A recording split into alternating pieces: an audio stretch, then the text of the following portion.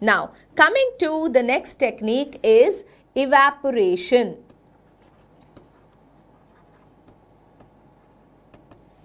Evaporation is a technique wherein you are separating, okay, the technique of separating, okay, the technique of separating a soluble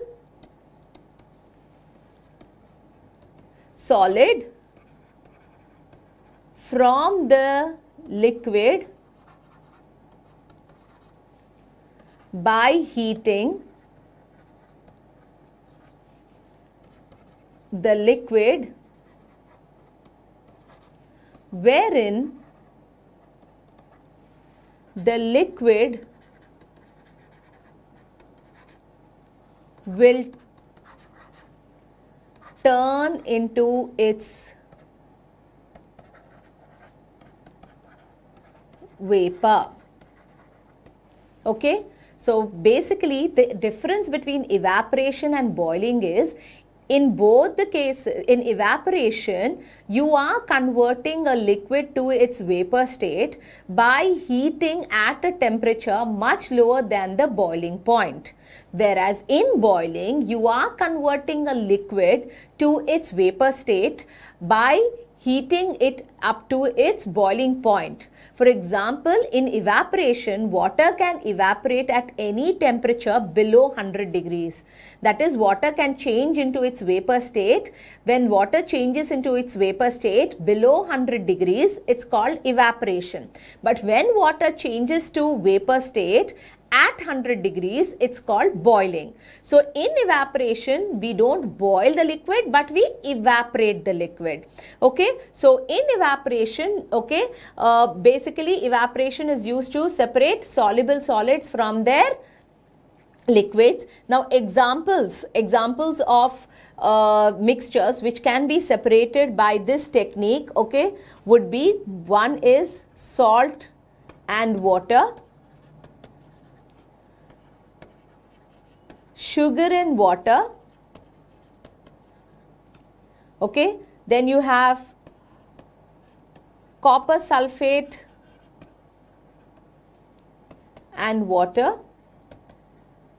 okay. Then basically copper sulfate from water, when you are separating, it is more precisely known as crystallization, okay. Then now how do we carry out this process of evaporation in the laboratory? We carry out this by taking the mixture in an evaporating dish. An evaporating dish, children, is a shallow dish. Okay, see, why are we taking a dish which is shallow and not very deep?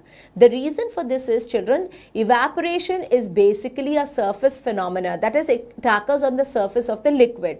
So greater the exposure of the liquid, okay, faster will be the rate of evaporation. So we don't take deep vessels, but we take shallow dishes like the evaporating dish, and this evaporating dish is made up of porcelain.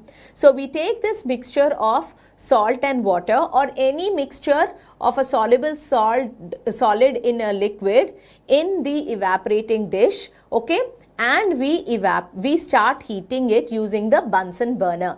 We place the evaporating dish containing the mixture on the tripod stand. This is your tripod stand, and we start heating it. Okay, when you heat it, the water, okay, if suppose I have taken salt in water, okay, the water will start changing into its vapor state and it will be lost to the atmosphere. And what remains as a residue after the process of evaporation in your evaporating dish is the residue, that is your solid. So if you take a mixture, as we have discussed, salt and water, okay, water is converted to vapor and is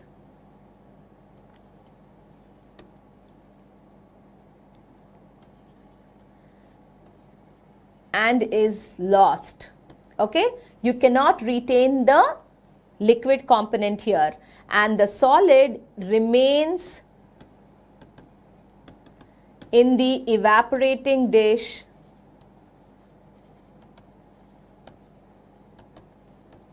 as the residue. Is this clear? So this is the process of evaporation.